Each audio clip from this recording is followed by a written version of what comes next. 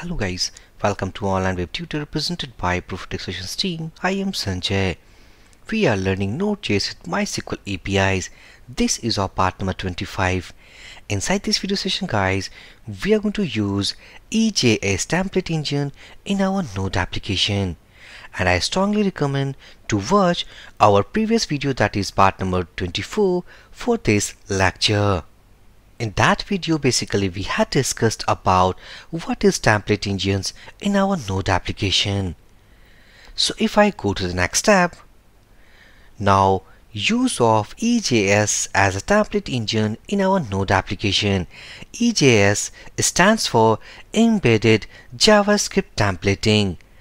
It is a template engine used by Node.js. Template engine helps us to create an HTML with the minimal code. These are the things actually we had discussed in our previous video. So embedded JavaScript is a simpler templating language which is used to generate HTML with plain JavaScript code. Also, if we want to populate our dynamic values either via APIs, then also we can use and populate those values in our embedded JavaScript templating engines. So here, how can we install EJS in our Node application? So via npm we have a single command, or let's a simple command, that is npm install EJS, and this is flag for saving our dependency in our package.json. So if I back to editor, now open about package.json. So right now we have no EJS template installed. So let's say firstly I'm going to install that template engine. So if I copy this command or simply back to terminal, cancel this server first and clear out, and let's say that npm install embedded JavaScript template engine, so EJS, and save for the template dependency. So pressing enter, now we can see that we are just in the way to install EJS template engine in our Node application. So successfully we have installed that. So back to editor, now we can find that we install EJS with the version called 3.0.1. So if I back to our application folder, and inside this let's create a file, something let's say server.js. Now inside this file, firstly I'm going to import, let's say const, and let's say express require, and let's say express here. Also let's say const app equal to, and we are going to assign the express functions and its properties to our app object. And finally we can listen all the requested URLs to this express port. So firstly we need to define a port, so let's say const port equal to, and let's say we are going to again listen at 5000 port. So here let's say port anonymous function, and let's say console.log, let's say server is running at, let's say 5000 port. So successfully we have done that. And if I make a simple route, so let's say simple route, and here let's say app.get, this is for the home page, and let's say function, here we have called request as well as response object, and simple line, let's say response.send, and we are going to populate all about single h2 tag. So let's say h2, let's say welcome to Node application. All we have done now. So if I back to terminal, and let's say that nodemon, this is the tool what we have installed in our previous videos. So nodemon, and this is all about server.js, pressing enter. Now server is running at 5000 port. Back to browser, reload this page. So welcome to Node application. Now back to editor. Now for now, we have just rendered about only a single HTML line. Now let's say that we are going to create a HTML template, and by the help of our EJS templating engines, we are going to use that. So first thing first, we are going to tell our Node application that we are going to set our view engine template something EJS. So how can we set to a template engine inside Express? So in the simple way, let's say app.set, and in the first parameter we need to pass, let's say, view engine, and in the second parameter we have to pass our template engine name something EJS. So here if we write one line comment, so let's say setting template engine to Express. Okay, so when we do such type of setting templating engines, then we are going to make a views folder inside our application, because by default EJS looks for a views folder inside our application. So let's say that instead of this single line, we are going to render a HTML page. So simply let's say res dot means response.send. Inside the first parameter we are going to pass our template file name. So right now we have already a views folder inside this application. So go inside views folder, and we are going to create a file something, let's say, welcome, and this time the extension we have called EJS stands for embedded JavaScript. So this is the template engine or the file name that we are going to use inside our Node application. So we have made welcome.ejs, and also successfully we have tell to our Express that we are going to use view engine as EJS template engines. So here simply we have means EJS always looks for a views folder, and inside that all the files it will render. So let's say that if you write welcome, then it automatically see welcome.ejs inside views folder. Let's suppose that we have another folder with the another name inside this views, means let's say apart from the views name we have, let's say, pages. So inside that condition we have to set manually something let's say set. So here we need to write something called path.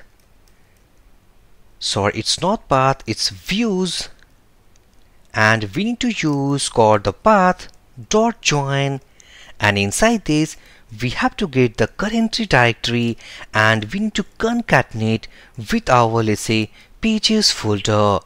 So instead of this views folder, if we have called pages folder, then to set a custom folder, this is the way to set. Now before that we need to import this path. So here at the first point, here we need to write called const path equal to, let's say, require, and here we need to pass called path package name. This is the way to use our custom folder for our views. But for EJS we have a default folder structure defined, that is we need a views folder inside our application. So inside this folder we have welcome.ejs, so that's why we had it in. Now back to this, and let's say that we have simple HTML. So let's say HTML, we have a head, or back to our about us page, copy all the contents, pasting inside this template, and let's say welcome to Node application, and this is instead of about page, let's say welcome page. So if I back to our module file, and now all is setting properly. Now next, instead of this send, we need to write called render here, because this time we are going to render a template file. So response.render, and this is our template file name. So if we save all these changes, back to browser, reload this page. Now as you can see that welcome to Node application. So also if I make some changes here, so let's say EJS, save this file, reload this application. Now we are getting about welcome.ejs file is now successfully rendering to our home page. Also let's see that instead of this views folder, now I think that you might have some confusion. So let's say pages folder we have, and inside this pages folder let's say about us .ejs template we have, and also if I back to our server.js file, copy this file, putting it here, not this line actually. If I copy this line, pasting it here, also copy this file and pasting it here.